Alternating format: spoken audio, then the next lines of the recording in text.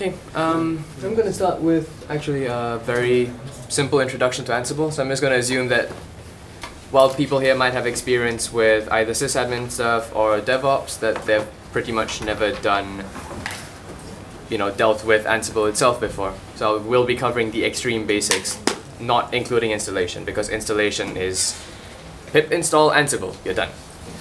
Alternatively, apt-get install Ansible, yum install Ansible, or pacman install Ansible, whatever. You know your own distros, that's how you install it. Ansible currently does not support Windows as a controller, so don't try and run it on Windows like 99.9% of things written in Python.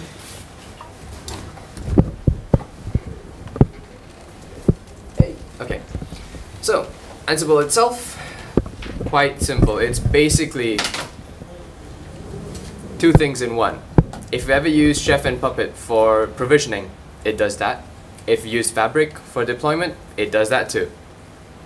The difference between this and, say, Fabric is very, tell me what to do and I will do it. So you tell it to copy a file, it copies a file.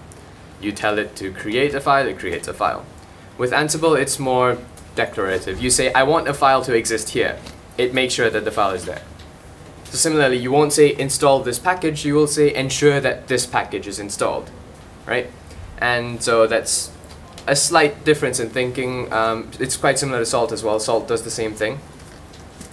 So let's start with a few demos. Let's make sure that the machines that we're hitting are alive. Okay. So, Ansible, the command, simple. Now the all comes from this. I have a host file here with 4 instances running on my laptop because I was bored. This host file basically declares every single server that you have. Be it a production server, testing server, staging server, does not matter, you define everything here. And then you put into same groups. In this case, I don't have a distinction between, say, staging and production. I just have a web server that is ANS0, a VPN server that's ANS1, a VoIP server that's ANS2, and all 4 of these are under another group called Arch. Essentially, servers themselves will be the first 4, and I put them into groups called, well, whatever their name is, mostly because I can't be asked to keep typing .local everywhere. Usually, you will use this when you have multiple servers that always have the same config. Let's say you have something sharded across 2 machines, and it will always be sharded, or rather replicated on the same 2 machines. You can always put them in the same group. There is nothing stopping me from, say, doing an ANS4.local down here. Both will now count as ANS3. Children in the header just means that this group has groups in it and not actually hosts. One limitation is you cannot mix hosts and groups. Last I checked, though there have been 2 major point updates since then, so I'm not sure. But the last time I tried, if I did this, it didn't work. So we won't try it. Because. And the other advantage of groups is you can have the same machine or the same subgroups belong to other groups, which lets you do quite fun stuff. So you might wonder why I have a group here called Arch. Well, that's quite simple. Because I now have a set of group variables, basically variables that any host in this group will inherit when I run anything with Ansible. And I set the Python interpreter to Python 2. I have to do this on Arch because Arch is Python 3 by default. And they don't like old things. But the rest of the world does because we like stability. And we are too lazy to update our packages apparently, so these poor guys at Ansible Works had to support all the way back to Python 2.6 thanks to our dear friends using CentOS. And so that gives you group variables. Other than group variables, you also have host variables, so you could create a folder here and call it host_vars. You could do a lot of other fun stuff. And it's just, okay. There we go. So basically, there's a very interesting structure to this, which might be easier if I just used Sublime Text to show you guys. So generally, just pay attention to the left side. You'll notice I have group variables, playbooks, roles, and a bunch of YAML files, right? Yes? You're not supposed to look at that text, it's okay. I'm only pointing out the left side, which I can't enlarge the size of. Yeah, so you have those guys. Now, back to Vib so you guys can actually read, right? Let's work our way from the bottom up. A very simple thing you can do with Ansible is, like I did, ran a ping command, which pings all the machines. It's not actually an ICMP echo ping. What this does is it SSHs a file, SCPs a file rather, over and makes sure that the correct file is there. So there's checksumming, all kinds of fun stuff happening. Basically, it's a simple sanity check to make sure that your Ansible stuff runs on your target machines. So, you know, it makes sure that you have SSH installed, you have Python 2 installed, and you have the interpreter set correctly, which you don't have to do in most distros. If you don't have any of these, your ping will fail. If your hosts are down, your ping will also fail. And so let's look at this command, right? Let's go down to the basics. All. All is a sort of reserved keyword, wherein it basically is a master group containing every single host you defined in the host file. Normally, you would have to do something like -i host to pass it like, oh, this is my inventory file every single time. Alternatively, if you're lazy and or sane, you could just do export Ansible hosts equals wherever your host file is. Let's not confuse people. If you're using bash or dash or C shell or any other shell, it would be that. In my case, I'm not running any of those shells, so it's a bit different. Yeah. Now, back to this command again. So -m ping. -m in Ansible generally means module. So here we're using the ping module, which doesn't really have any options, so you could run it, and it would ping all your machines. I have a -f4 at the end. I can't remember what F actually stands for. There is, you know, a long version of it, but basically it's parallelism. By setting it to 4, it runs on 4 machines at a time. Doesn't make much difference when I'm pinging them, makes a very big difference if I'm doing, say, a pacman install or something. Now, obviously there are other modules. There's a happy module called shell, where you could tell it to echo yay, and obviously it doesn't work because I'm supposed to do this.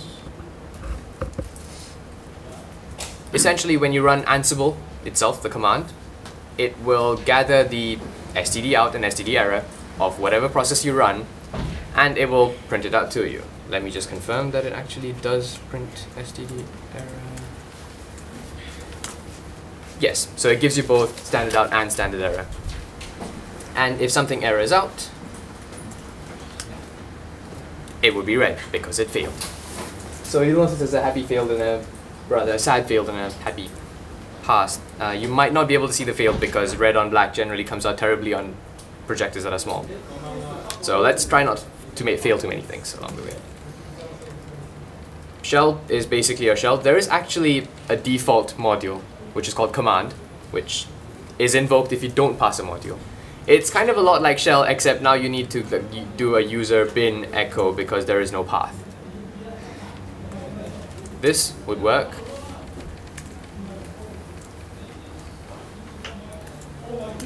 This would sometimes work and sometimes not, depending on your default path, because it doesn't actually, you know, launch a shell.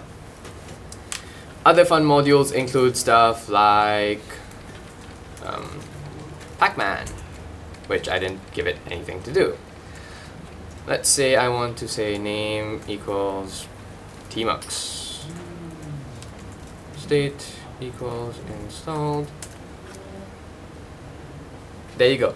There's the other beautiful thing about Ansible, is that most commands that you run, barring shell commands and stuff that you're telling it exactly what to do rather than what the outcome is, are idempotent. I could run this command 100 times, it would make no difference. It will just keep returning the same thing because, well, tmux is already installed.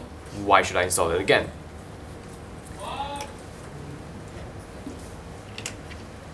Same way you can say, I can't remember whether it's uninstalled or is it absent or not present. Might be absent. So there is one rather annoying thing I found about Ansible.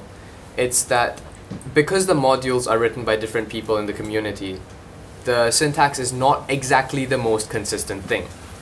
for stuff like one example is that when you're using yum, it's not state equals installed, it's state equals present or something like that. Whereas when you're using pacman, it's state equals installed.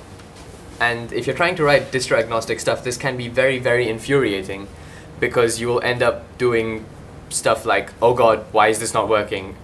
Because you managed to write the code to automatically select the module based on the distro, but you forgot that the second part's different too. So there's a lot of stuff that's distro specific, which is why I created group vars arch. Everything arch will be here. So let's say I wanted to have something like packager equals pack, okay, it's called packager pacman and installed state installed. Then later on I would be able to do fun stuff like so your stuff is written in the Jinja 2 templating syntax, which I'll show you in a bit. It's, if you've done anything with Flask, you will know it very well. If you've done anything with Django, it should be immediately familiar because it's quite similar in syntax with a few quirks here and there. And that is it for that. So most of the config is done in YAML files, dear little YAML files. So you have, in this case, I have common, site, VoIP, VPN, and www. Most of them would tell you exactly what to do. Site.yaml is actually part of Ansible best practices. Your main file is supposed to be called site for some obscure reason. So what this does is I just include the other four in. So if I ran right now, say Ansible playbook site.yaml, this would run every single thing. I'm not going to run this right now because it's extremely slow and it does a lot of things. So this would basically be a shorthand to run everything. Now if most of your stuff is done and you just want to set up, say, VPN, you just do vpn.yaml. If most of the stuff is done and you need www, well, you do that. Common, in my case, is just a bunch of, you know, common config, because there are certain things that you can't configure within a playbook, like the user it runs as, for example. You can't have, say, I have a playbook, I want one role to run as root, one role to run as my user. Well, you can't do that. So in this case, everything is run as my user with sudo. And Ansible, obviously being an automation tool, does not like being asked for passwords. So make sure, step one, that you have SSH keys enabled. Make sure, number two, that if you are running it as a user other than root, that your sudo does not require a password, because you will basically be wasting a lot of time and making our Ansible playbooks really, really ugly. If this means that you need to have like a 521-bit ECDSA key for your SSH just to make it secure, go ahead, it's worth it. And in common, these are the two things that I want all my machines to have. I want all of them to have the development role, which I'll go into in a bit, and the SSH role. Obviously, you want to be able to SSH into a machine, and therefore you want the SSH to be configured the way you want it to be. And the second thing I run is here. You'll notice I run this as my user without sudo. And the reason this is kind of important is because it will, this environment role that you see at the bottom, it sets up stuff like my dot files, my vimrc, and I don't want these files owned by root because it'll be really, really annoying to set them up later. So I run these as my user. This is actually, I removed it from my playbook long time ago. I put it back in so I could show you guys. You can declare variables in here randomly. So I could say have vars, and this is a standard YAML hash, something like that. These will, so you'll be able to access test as a variable anywhere in your playbook. Variables have a global namespace, so do watch out for naming conflicts. Don't do lame / fun / stupid things where in your roles themselves you use SSH as a variable and then here you use SSH as a variable. They will clobber and it will start using random values in random places and you will hate yourself for ever having done that. Vars prompt, on the other hand, what it does is when you run this playbook, it will prompt you for a value. If you set private to yes, it will not echo it back to the terminal. If you don't set anything or set it to no, it will echo it back as per normal. I'm going to remove this because it's no longer used in my scripts. Right. So that's common. There's also site.yaml, which includes everything which I went through. VoIP has one primary role, that is murmur. There is a vars prompt here again, which is actually still in use, and it prompts me for a passphrase for my Mumble server. Mumble is a group VoIP thing that people use when they realize how bad Skype is. Similarly, there's VPN, which just sets up the VPN servers, and there's www, which sets up multiple roles. So it sets up Nginx, it transfers my SSL certs, it then sets up the Nginx sites themselves. I keep these separate for a reason. The idea is your Nginx is common config across all machines you ever admin, mostly. And the sites will configure the various, site-specific things which you might want to add, remove, whatever. I also set up uWhiskey in Emperor mode, and later on there are also playbooks around, at least in my repo, for deploying a particular app. Okay, let's go down into playbooks, because playbooks is quite simple. This is not a role. This is a very, very simple one-file playbook, and all it does is actually generate you secure SSH keys. Simple example, you give it a name, you run it on every single host by default. You can always limit this when you are running it. I want it run as my user with sudo as usual. Tasks to do, there are two main tasks here. One is to delete the old SSH keys, because most VPS services will either generate it when the machine first boots up and has extremely low entropy, which is not exactly a good idea. Or they might be like DigitalOcean and have an issue where their Debian thing just has the same SSH key for everyone, which is not fun. So you just generate new SSH keys. Both of these are shell commands because it's a very simple script. Technically, I could use a file glob and say I want all these files to be state equals absent, but an RM is just one line, it's quicker. And you don't really care that it's that important because the files are going to be there when you're done with running this. The next thing is to generate the SSH keys themselves. Again, you just use it from the shell. Now this thing is really interesting. So you see notify here. What notify does is if you give it a string, in this case restart SSH, which makes perfect sense if you know exactly what it does by looking at it, it's not actually magic. It looks under handlers for something called restart SSH. Because it's an exact string match, it runs this thing, which then calls service. A service is a really, really smart module that they have in Ansible, unlike like 80% of the other modules. It knows whether you're running something with init.d, whether you're running something with upstart and therefore you can use service, or whether you're running systemd and so you can use systemctl. Unfortunately, the systemd implementation broke a while ago. I don't think anyone's fixed it, so I've just gone back to using shell for it. In this case, the systemd systemd doesn't work anymore. You have to use it. Yeah, you have to like shell systemctl restart sshd, but if things worked properly the way they should, which definitely will happen once RHEL 7 is out, because that is, actually moving things forward for once. And so I'm looking for the service named sshd, state restarted, so I want it restarted, and I want it enabled on boot. And you might be wondering why it says restarted and not restart. The reason for that is if you have 10 separate guys who all notify restart SSH, it will wait until all 10 are done and then just restart SSH once. It won't do stupid things like I have 10 playbooks that want to restart SSH and then I run all 10 tasks and then it just restarts every time. No, it doesn't do that. It will restart SSH after whatever you tell it to. And there's also another task in here, which is to fetch the new SSH host keys, because how else do you know that you're SSHing into the correct machine? You might be leaking information. So in this case, it's quite simple. Don't really need sudo. I fetch a file. So fetch is another Ansible module which pulls data from the server to you. There's obviously a module that pushes files over. And you give it the source, which is etc ssh host item key. The reason there's item there is because I want both the RSA and the ECDSA key.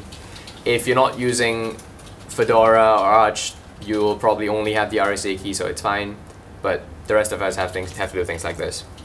And destination, I want it in TMP, new host keys, / Ansible_hostname. This is one of those magic variables that appears out of nowhere. Anything prefixed with Ansible_ typically is like sort of, they give it to you. So try not to name your variables Ansible_ something because you will probably conflict. And then we clean up, which is to, nuke stuff. And then we find the fingerprints, stick it into a file so that I have something happily in my home directory which has the fingerprints of every single server. At which point I can then SSH, check if the key matches. If it matches, say yes and carry on with my day. If it doesn't match, say no and then find out who's trying to pull a man-in-the-middle attack. That was a very simple thing. Now we go into roles. Roles are basically meant to be completely reusable. The idea is you could have, you know, roles that you have in, say, one repo, in another repo, in a third repo. You can just stick it all together in one place. And then your various actual playbooks, like the site.yaml, the voip.yaml, would then define these roles. And this is exactly how you would set up dependency. I remember there was a question on the Facebook group about dependencies. And the thing is, there is no strict dependency orders or anything of that sort in Ansible. The concept simply does not exist. The idea is, if you really need to do step A before step B, you would then do something like what I did in this file, where you make sure Nginx is installed here before installing the sites for Nginx, because otherwise, you know, you might be in for a bad day. So your whole dependency thing is just purely linear order.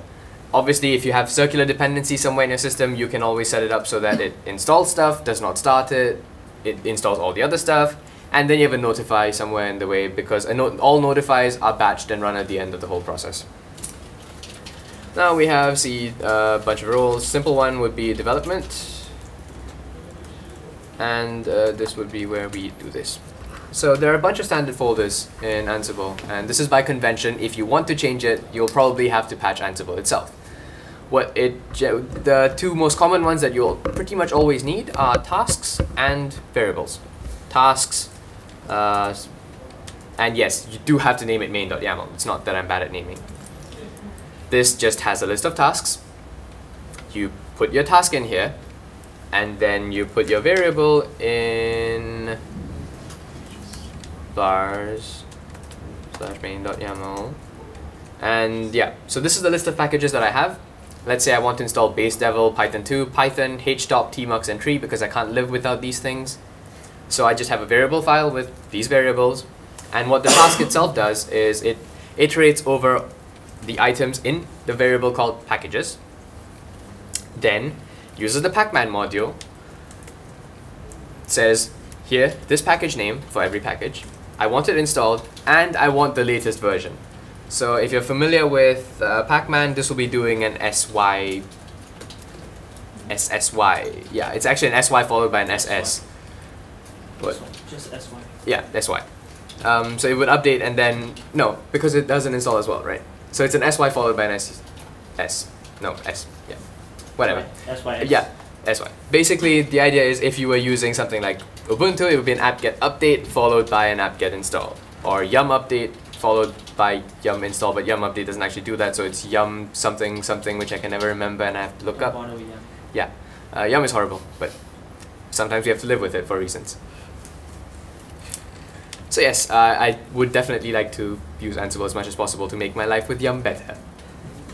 Anyway, so that settles the issue of this one. There's only tasks and vars, so it's a very simple role, and I mean it takes you what, 10 minutes to write if you have the documentation. Speaking of documentation, this page. Learn to love this page. It's a listing of every single Ansible module and documentation for every single Ansible module. I think it's a bit stupid to put it all on one page, but at least you can like Command F, yum. There you go, you have yum. And with yum, okay, that might have been too big. Is that yum? No, that's URI? We need to find yum again. Yeah. Okay, there you go. So you can now manage your CentOS packages, or your RHEL packages, or your scientific Linux packages if you're into that stuff. And you can always do horrible things like disable GPG checking, for example, which pacman will simply never let you do and will yell at you unless you go and do it in the conf file. And of course, everyone's favorite enable repo, because what packages does the base repo have again? Like 4 things other than the kernel? Yep, and so you know, here it would be state, and you'll notice its state equals present and not installed. Welcome to hell with Ansible, but you know, it's let's just say that the whole Ansible thing is designed to have a bunch of machines, a bunch of minions under your control that are all the same. If every single minion was different, it would be a nightmare to manage them, especially automated management of them. So if you're writing a bunch of services that, if you're writing Ansible playbooks for a bunch of services that run on CentOS, well, you use Yum. You don't introduce an Arch machine into the middle of a CentOS cluster. That's probably not a good idea, even if you don't use Ansible. So they never actually cared about that case. But yes, I would like to see this fixed. It is very annoying. Now, back to fun stuff. Let's see, which is a more complex rule over here? Murmur. Murmur is the mumble daemon. You will see I have handlers now and I have templates. This is where the Jinja 2 templating comes in. So let's just look at the vars because they're simple.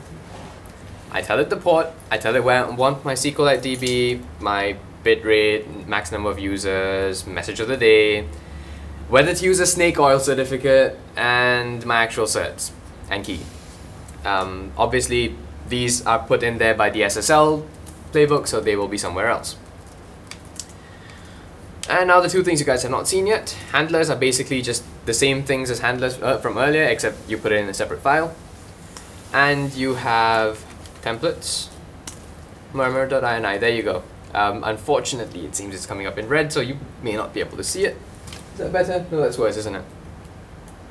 Okay, basically, you put stuff in a double curly brace, and it substitutes in variables. That's all you need to know. It's very nice, it's very simple, and you can also do ifs, which I think I have somewhere. Actually, I do have it here. If not murmur.ssl.snakeoil. So basically, if I'm not using the snake oil cert, here is my real cert and my real key. If not, Mumble by default will just generate a cert for you and like, yep, here's a snake oil cert. If you're not familiar with the term snake oil cert, it's a self-signed cert that is just completely useless in general, unless you don't really care about, security in that case. Other than this, we have OpenVPN, SSL. Okay, SSL is fun. So there's also fun stuff that you can do with this. You also see files here, which is, it contains files. Like, oh look, my SSL keys. Except they're encrypted, so it wouldn't really help you to steal this repo. Now if you look at the tasks, this one's a rather complex one. Probably one of the more complex ones that is part of my base package and not relating to application deployment, because deployment is really, really messy and there's no way around it. So you just write one really good Ansible thing for it and you just leave it alone. So I copy the SSL certs with the copy command, name obvious, give it the source, give it the destination, both of which come from variables. I want it owned by root and I don't want other people to be writing to it. Now when it comes to keys, obviously you want to source control your whole Ansible library, but you don't want your keys to be just sitting there for anyone to take, because that is probably the worst security practice in the existence of mankind. So what I do here is I run a local action. Local action is another module which runs something on the machine you're running Ansible on. So if I were to do, if whatever happens here will actually run on my machine. So here I'm telling it to use the shell module, open SSL, decrypt, blah, blah, blah, blah, blah. All it does is decrypt my keys with this particular file glob, which is a variable. And then we copy the SSL keys over because they've been decrypted. Herp derp 0600 because. And then you clean up your local things again with the local action. So at this point, basically, the only time there was ever an unencrypted key on your disk was for a few seconds. If you're doing this on an untrusted machine, don't. Because you should not be having your SSL keys on an untrusted machine in the first place, right? So assuming trusted machine and it's not on your disk for very long, it is kind of safe. Obviously, if there is an error during the copy stage, it will never actually get to the cleanup stage. So you will have an SSL key on your machine, which is why I say don't do it on a machine you don't trust. You don't walk into your friend's office and be like, hey, can I use your machine to like Ansible my machine? Well, for one, how are you actually logging in? SSH keys, And the last step I do is I copy Nginx's SSL config over. Some people like to put this just like, oh my god, it's Nginx's config, it should be with the SSL. But then you need to find a way to transfer variables across playbooks, which pretty much means you have to move up the hierarchy and put it in the outside playbook, which has no business knowing where the SSL keys are. So I do everything in here. If it's SSL related, it probably goes here. You would notice that there's a small violation of that in the mumble thing, but never mind about that. So here, yes? So you ran it first, right, and say Yes. errored out. Yes. And I presume it's kind of like set option error exit bash, right? So at the end it just says, okay, it gives up halfway through the script. Yep. These are all idempotent, so you can just run it again? You can just run it again. Okay. I will run a couple of these things afterwards and show you how it goes. Template is a lot like files. You give it source, destination, it just runs shit. It's quite simple. And I think that is all the interesting playbooks I have. I mean, there's a lot of other stuff here, like a sample UWSGI app, which I guess we can look at because it's different from the others. Yes, you ensure packages are installed, you ensure the Nginx config itself is in place, you ensure the project repo is up to date. So there's a Git module, which this bit will basically cover most of your deployment needs. You have Git, you give it repo, you give it destination folder, you give it revision. So this version thing is a bit weird because I'm not sure why it's called version, because it can be a branch, it can be head, it can be a commit. Obviously you don't want head because that's stupid. You probably want it set to master or deploy or whatever your deployment branch is. Then you make sure the Python packages are installed because we're all Python developers, so we use pip. Our dear pip has a module as well. And most importantly, the absolutely essential virtual env support. So you can give it a virtual environment, you tell it the requirements file, it will install everything for you. So it just looks in there and does the usual things. And the last step is I put a symlink in place, which will basically ensure that Emperor mode picks up on this guy and runs it. Now, let's run a few of these things. I have not actually run these in a very long time, so I'm not sure if any of them, or rather I've not run these on these particular machines at hand recently, so things might break. Worst case scenario, I will just demo against my own server, which I would prefer not to, but let's say we run www. The other thing about Ansible is that if you have cowsay installed, and if you're not familiar with what cowsay is,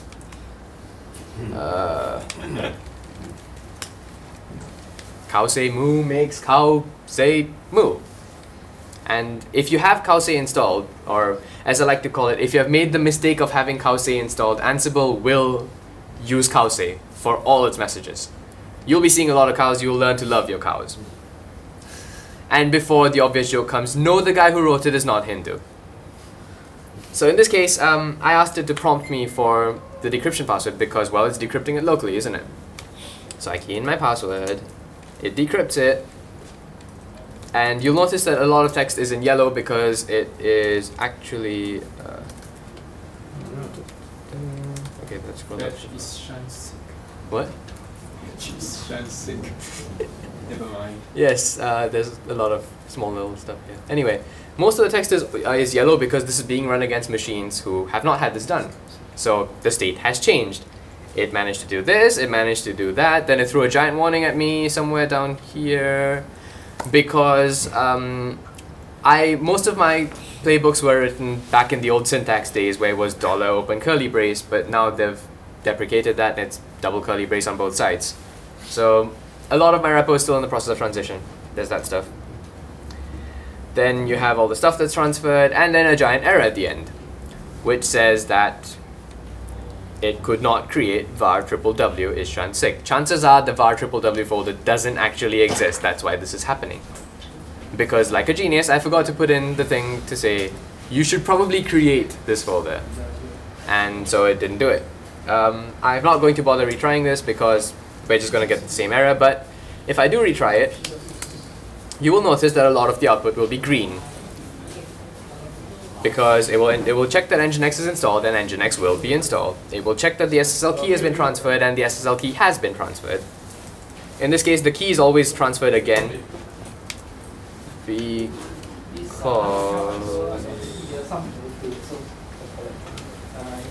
So most of these things didn't run again because idempotent, except this one step because the key is decrypted locally, which means the modification time always changes and the file create time always changes, which means it's always copied over.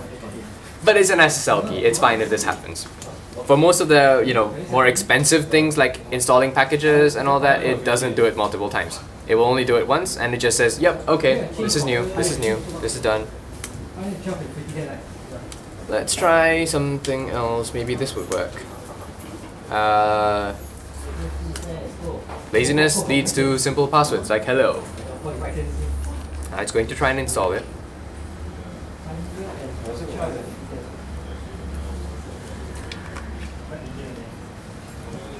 In the meantime, I ran this thing. You'll notice that the hosts is not all. The host says VoIP. What that does is it looks inside here, looks for VoIP, which is here, and then installs it only on the machine that requires VoIP, which is this guy. No one else has it. Which also means that given the way I've currently set up my things, it will not actually work in the long run. Installing Murmur takes a while because it's a giant package.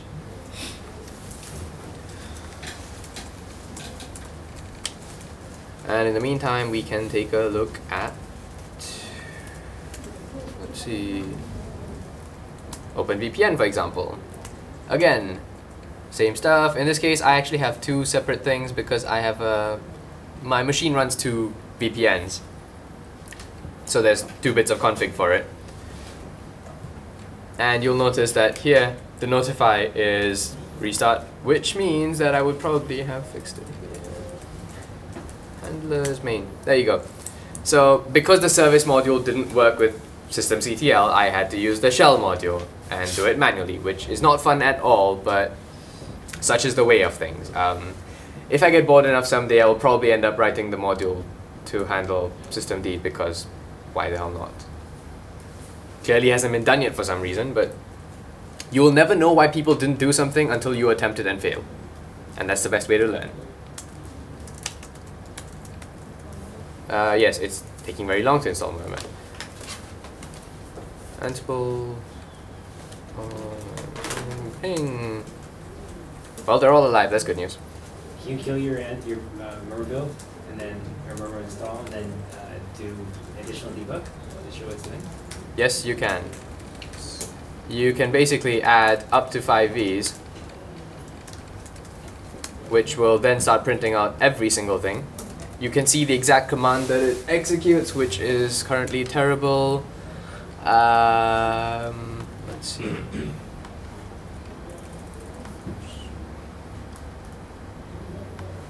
Well, actually, I know what to do. I was being stupid. The simple way for me to fix this would be to just give me a moment while I fix this.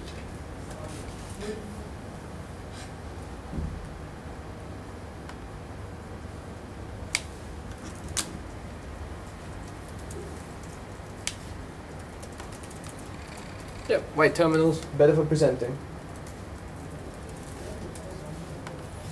There you go, it successfully did it. And if you were bored enough, you would notice that it's running a bunch of SSH commands with what is essentially a Python script that's being transferred over. So the way this thing works, and the reason that there are no dependencies unlike salt and everything else, is all it does is take libraries, build Python script, SSH Python script over, execute Python script. Which is why it has no dependencies, right? All you need is Python 2 and SSH, because that's exactly all it uses. Anything else just bundles it into the file for you. If we go up to the bits where it's actually transferring files, you might notice SCP sometimes. But basically, with this many Vs, you can see exactly what is happening. And it also gives you like nice little information, like, oh, it changed, and the blank item changed, and it installed one package. Brilliant. Here, for example, you will see that it added a file, quite obviously, which is actually the config file from earlier, from somewhere. What is going on here? Okay, never mind. And that is pretty much it for the basic introductions. I mean, I will probably post a link to my GitHub repo once I clean up this stuff, where you can go and poke around with these files. I will obviously remove the SSL cert despite it being encrypted, because who knows where decryption thing goes like 5 days from now. But yes, if you have any questions, now would be the time. What does one of the compiled Python scripts look like that you're sending across, or generate Python scripts? It goes into TMPFS and then it likes to delete it. So you would have to somehow kill the process before it manages to. You can drop your murmur, build your murmur again, and Control Z it halfway through, and then just examine. See what it looks like. Is it something like a whole like palette cropped across, or is it something small sweet and terse? Because library magic. Let's see. It was Ansible 2.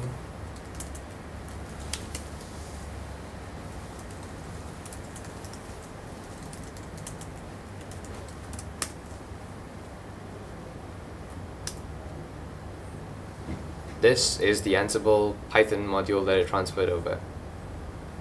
And there are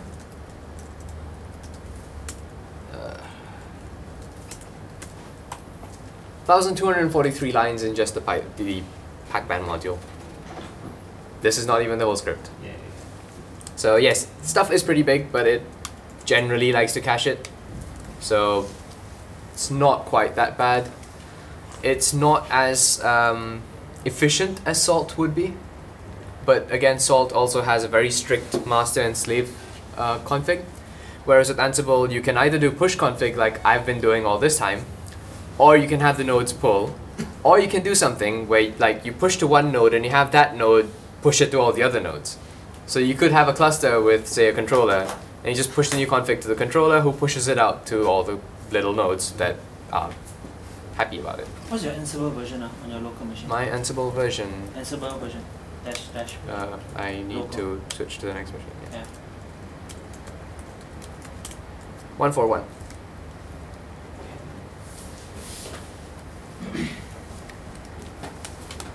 Any other questions? People normally ask how it compares to other stuff, but I think I went through that briefly at the start. I have a really beginner basic question. Yes. I understand that, and I've not really had to deploy too many machines yet, but if you want to do firewall settings on many machines, can you do? Yep. If I'm not wrong, there is an IP tables module. Okay. Not sure if there's a PF module. There should be, because they have been like really beefing up their BSS support these days. And personally, this repo of mine is all the Ansible scripts for just one VPS of mine. So even though I don't use it to administer multiple machines, it still has value, because most people, as Patrick likes to say, are sticky to VPS providers. Let's say you sign up on AWS, you set up your instance after like 2 weeks. You don't want to move because your config is stuck there and you need to copy everything. In my case, if you want me to deploy a new instance like tomorrow and switch VPS providers, sure. I just run one command. It would be like Ansible playbook site.yaml, enter. And it would just set up my system exactly the way I want it from scratch, assuming my SSH key was there, of course. It's particularly useful if you have, say, a local cluster that you set up using KVM, Zen, whatever you choose, because then you have full control over both the base image, where you can ensure that public keys and everything are in there, and your Ansible config, which customizes that machine to its role. Can you get the output back in some sort of like JSON or some sort of programmatic form? Can you get the output back in JSON? Yes, you can. Or is there no reason to do that? You can get the output back as JSON trivially for stuff that you run on the command line. Okay. If you want it back as for like a playbook, you cannot launch it from the command line. Obviously, you'll have to use their libraries. Oh, I so see. they have libraries for scripting this.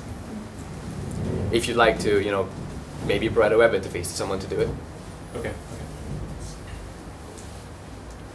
Okay, so thanks, Rahul.